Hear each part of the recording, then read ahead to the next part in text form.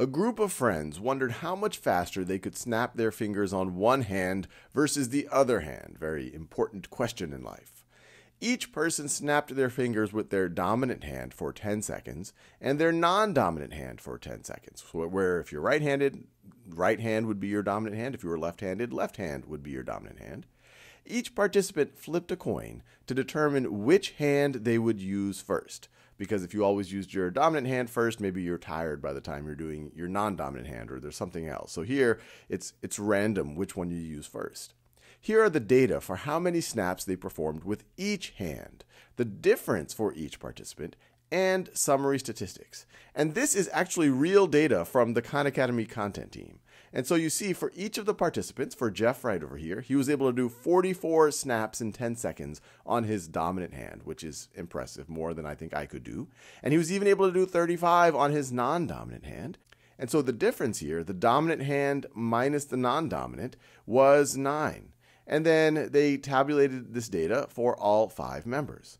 Now they also calculated summary statistics for them. But this is the really interesting thing right over here. This is the difference between the dominant and the non-dominant hand. And so what they did here, the mean difference, what they did is they took this row right over here and they calculated the mean, which they got to be 6.8. And then they calculated the standard deviation of these differences right over here, which they got to be approximately 1.64. And then we are asked, create and interpret a 95% confidence interval for mean difference in number of snaps for these participants. So pause this video, see if you can make some headway here, see if you can think about how to approach this. So what's interesting here is we're not trying to construct a confidence interval for just the mean number of snaps for the dominant hand or the mean number of snaps for the non-dominant hand. We're constructing a 95% confidence interval for a mean difference. Now, you might say, wait, I have 2 different samples here, and then this third sample is, or this third data is somehow constructed from these other 2. But one way to think about it, this is matched pairs design. So in a matched pairs design, what you do is, for each participant, for each member in your sample, you will make them do the control and the treatment. So for example, you could do the control as how many they can do in the dominant hand in 10 seconds, and the treatment is how many they can do in the non-dominant hand. And in matched pairs design, you're really concerned about the difference. And so what you can really view this as is you just have one sample size of 5 for which you are calculating the difference for each member of that sample and the standard deviation across that entire sample. Now, before we calculate the confidence interval, let's just remind ourselves some of our conditions that we like to think about when we are constructing confidence intervals. The first condition we think about is whether our sample is random. Now, if we were trying to make some type of judgment about all human beings and their snapping ability, this would not be a random sample. These people all work at Khan Academy. Maybe somehow in our interview process, we select for people who snap particularly well. But whatever inferences we make, we can say, hey, this is roughly true about this group of friends. Now, the next condition we want to think about is the normal condition. Now, there's a couple of ways to think about it. If we had sample size of 30 or larger, the central limit theorem says, okay, the distribution, the sampling distribution would be roughly normal, the sampling distribution of the sample means. But obviously, our sample size is much smaller than that. One way to think about it, we could just plot our data points and see whether they seem to be skewed in any way. And if we just do a little dot plot right over here, we could say, let's say make this 0, 1, 2, 3, 4, 5, 6, 7, 8, and 9. So we have one data point where the difference was 9, one data point where the difference is 5, one data point where the difference is 8, one data point where the difference is 6, and another data point where the difference is 6.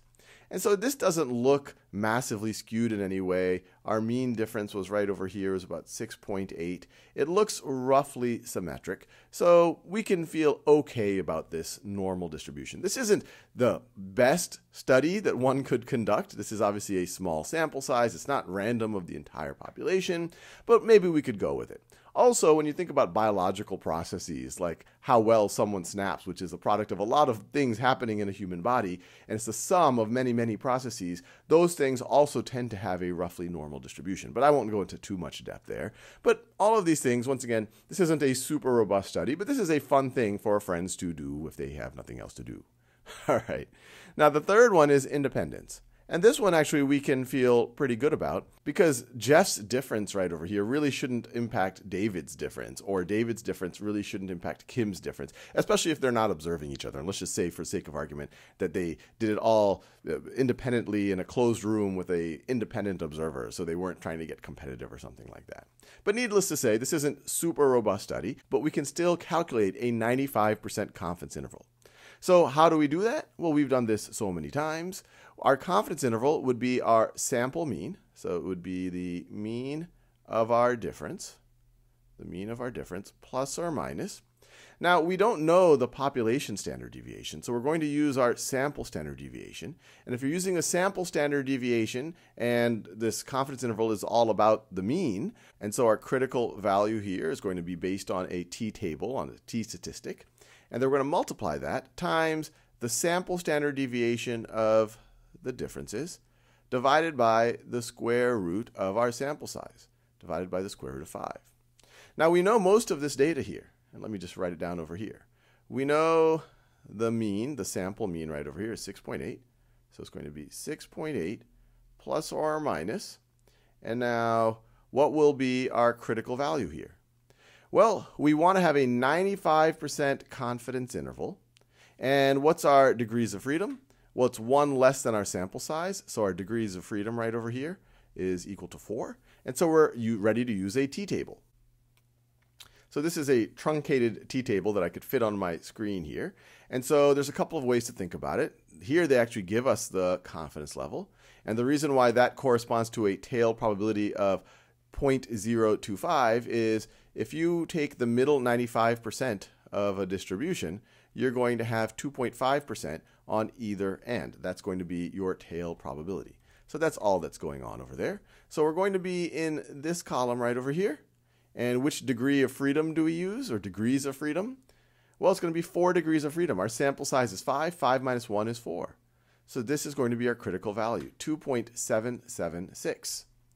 So we have 2.776 as our critical value, and then times our sample standard deviation. Well, the sample standard deviation for our differences right over here is 1.64.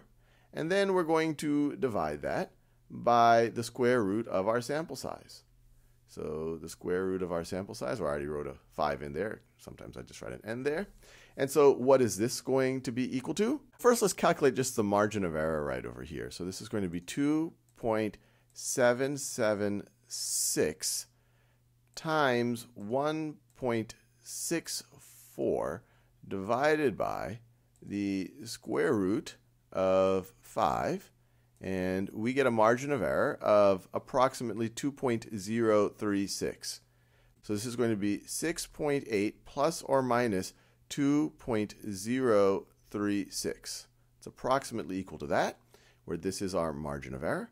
And if we actually wanted to write out the interval, we could just take 6.8 minus this and 6.8 plus that. So let's do that again with the calculator. So 6.8 minus 2.036 is equal to 4.764. So our confidence interval starts at 4.764 approximately, and it goes to, let's see, I can actually do this one in my head. If I add 2.036 to 6.8, that is going to be 8.836.